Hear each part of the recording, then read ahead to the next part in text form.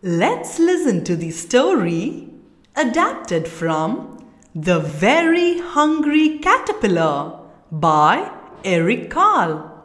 In the light of the moon, a little egg lay on a leaf. One Sunday morning, the warm sun came up and pop! Out of the egg came a very hungry caterpillar. He started to look for some food. On Monday, he ate through one apple, but he was still hungry.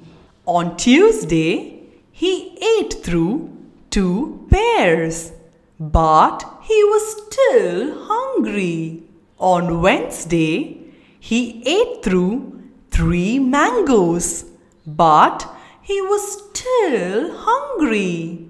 On Thursday, he ate through 4 guavas, but he was still hungry. On Friday, he ate through 5 oranges, but he was still hungry.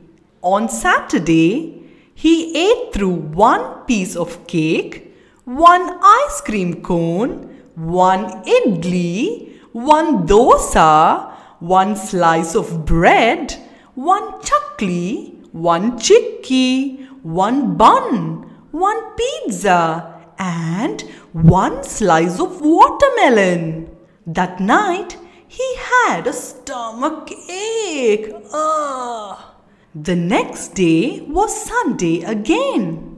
The caterpillar ate through 1 nice green leaf, and after that he felt much better. Now he wasn't hungry anymore, and he wasn't a caterpillar anymore. He was a big, fat caterpillar.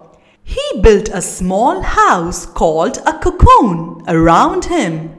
He stayed inside for more than 2 weeks.